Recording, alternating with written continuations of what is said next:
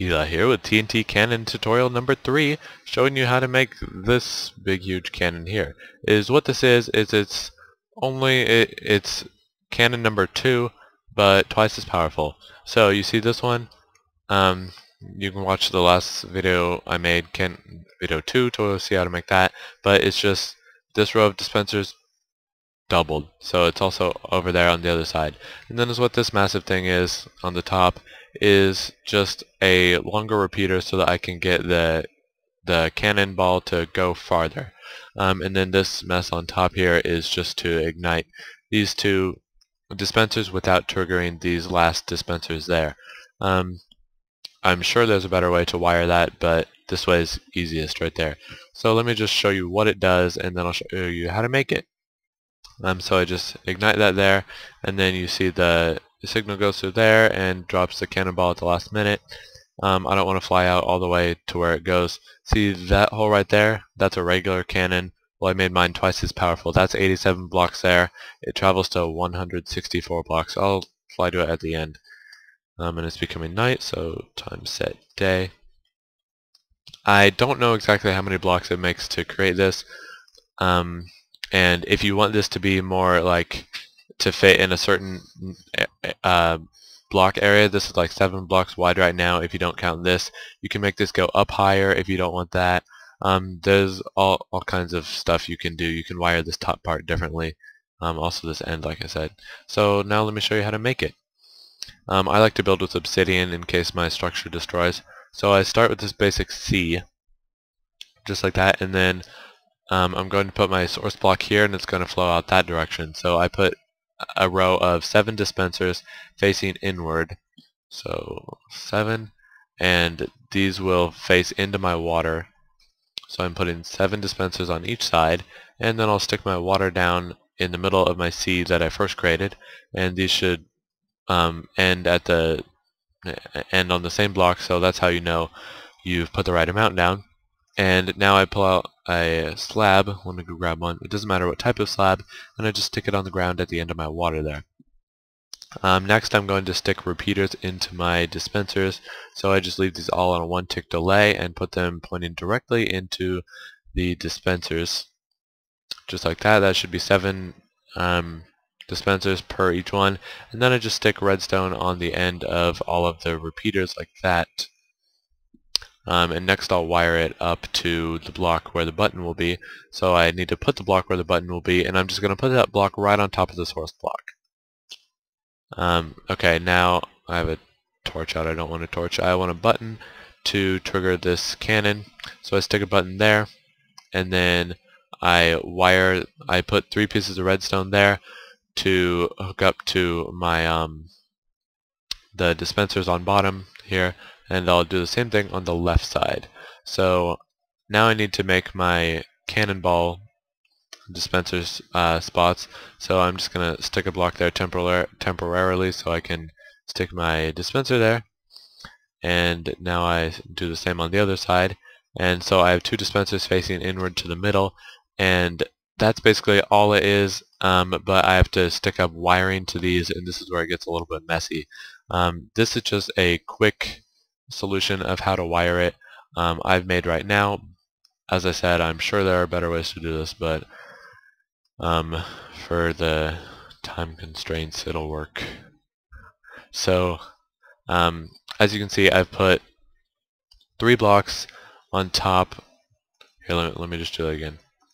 I'm sticking a block, my obsidian block, on top of 1 block on top of each cannonball dispenser there, and then 1 in the middle, and then I stick 1 right on top of the water, and then I need to put them down directly on top of the layer.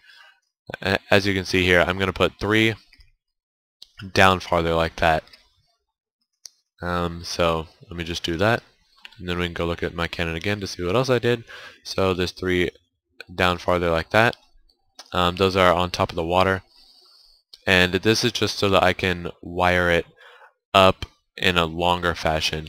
If you want it to explode in the air, then you don't need to do this. You can just make a big, you can just put like 1 line right there. Now I'm going to let's see how many blocks I went out on this cannon. I went out 1, 2, 3, 4, 5. So let me just do that, and let's see, I have 2 blocks above the water there. So I'm putting 2 blocks right here above the water, and now I go out 1, 2, 3, 4, 5 blocks. That was 5 blocks, and I do the same on the other side. And this is just so we can create like a loop sort of thing. Now we're going to stick some redstone on it. So I put a piece of redstone on top of my button block, and then I stick repeaters everywhere I can. You can stick them everywhere except for corners where you need to stick redstone. And you follow along the path, make sure these are pointing the correct direction, with the torch being the output direction. So now I just keep following along this path and putting repeaters on the straight and redstone on the curve. So repeater there, redstone there, a bunch of repeaters here, and then you can play around with the repeaters and figure out what exact ticks you want on. I'll just tell you what I put them on. If you don't like that, you can change it. So then my final repeater here goes into this block, and then I have redstone on there. So the signal will go into this block, trigger that up there, and then ignite that, and it'll power those blocks, which will trigger the dispensers there. But you don't really need to worry about what blocks are powered and all that. You can just trust me that this works. If you don't like how messy this is, again, I don't really like how messy it is either, but you can do some other sort of design, whatever is your favorite. Now I need to stick a bunch of TNT in it. So let me just grab a bunch of TNT, and since I can stick so much TNT in it, this makes it kind of an automatic TNT cannon. You can, if you want it fully automatic, you just hook up a loop, and like you'd wire a loop up to the button. If you want me to make a tutorial on that, just comment and I probably will. So I'm just going to stick TNT in all of these dispensers. Just stick however much you want in there. If I were you, I'd probably fill it completely full so that I can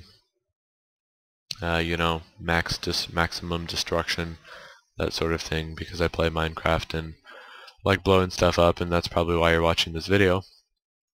So I'm sticking 16 in here for now. Also I have this set up to it's 7 dispensers long. That's as long as it can be, unless I get really fancy and do more stuff.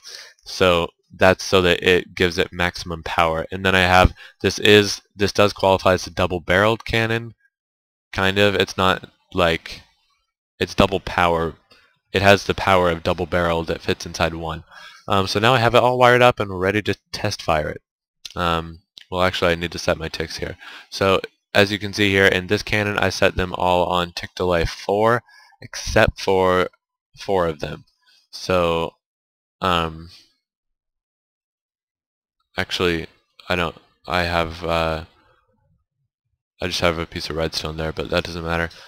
So I'm going to leave the first one on a tick delay of 1, and then set the next 4 at a tick delay of 3. Again, this is what I have them set on. This isn't exact, and then the rest of them are going to be 4. This isn't exact to the exact tick that with my smaller cannons like this, I don't worry about exact ticks for firing. I just try to get them pretty close and to not blow up. If I build a super large cannon, then I figure exactly the ticks and everything, which those get massive, and they crash my server every time I try and explode them. But I haven't released that one yet. So let's test this. I press the button, and it goes through there. Hopefully this doesn't... Okay, it didn't explode everything. So you can see that one didn't go as far as I would have liked it to. So let me look here and make sure everything's alright. That goes into there, that goes into there. Yeah, so sometimes these cannons can be slightly, let me just fire it a couple of times. They can kind of change each time you do it. So I'm just going to fire it a couple of times and then we'll fly out and see where it went. So this one is not aimable. This cannon is not. Some are. It is double powered. 7 shot strength. So okay, so this cannon, oh, and it is double cannonball. So you can see that's how far this one is shooting. And then the one I built right there, you can see is exactly the same. If I fly out, there's where my regular cannons landed. If I fly out, then we'll see how far this one went. And I measured this, and it is 164 blocks it went. So here's the hole it made. So if you just play around with the settings, this one went farther because I got the ticks to be exactly, well, not exact, but better than in the one I just built. So just play around with them a little bit, and you can get it to go farther just like this one. And thanks for watching.